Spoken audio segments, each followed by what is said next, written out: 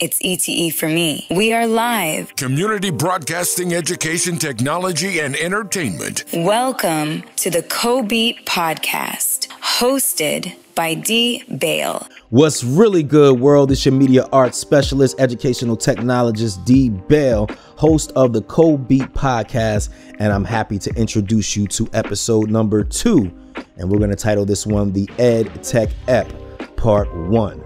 And the Co-BETE podcast is the home for ETE literacy. We're talking about education, we're talking about technology, and of course, we're talking about entertainment. So I'm very, very, very happy to be with you all today. Thank you for clicking play and listening. I appreciate all the support for the first episode of the Co-BETE podcast, which came out about a month ago. Once again, I want to thank you for joining us here at the Co-BETE podcast, the home of ETE, literacy, education, technology, and entertainment, of course. So today we're talking about educational technology, which is also known as EdTech, and its importance in educational development in a variety of fields.